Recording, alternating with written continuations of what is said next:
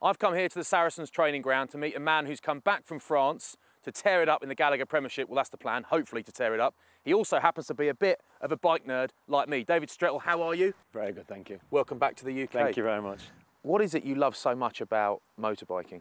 My dad used to build them for a hobby when I was younger, and I think I've always been into it since then. I just think they're cool things.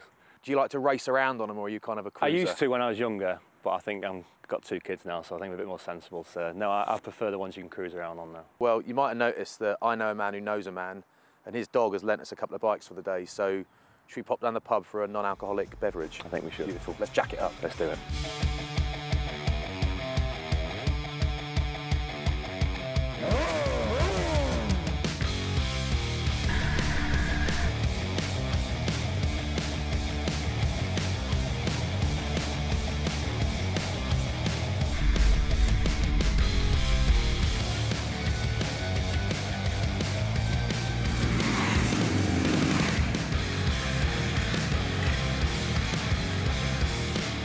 Stretch, have you ever come to a pub before and sat on the same side as the only other person you're Never. with?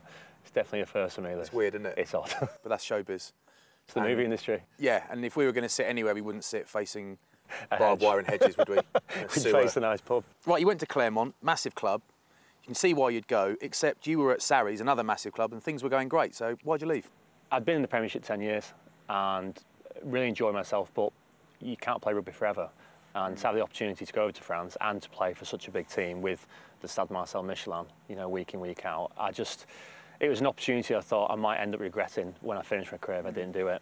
So why have you come back? Well, for me, it was a case of Mark McCall rang me up just before Christmas and asking would I come back. And like I said, I had an amazing 3 years in France, and to be able to come back and finish my career off in England, I just felt like it was, I felt very lucky that I was able to do so. So you're 35, you're still in good nick, you feel great. Have you given any thought at all to the World Cup next year?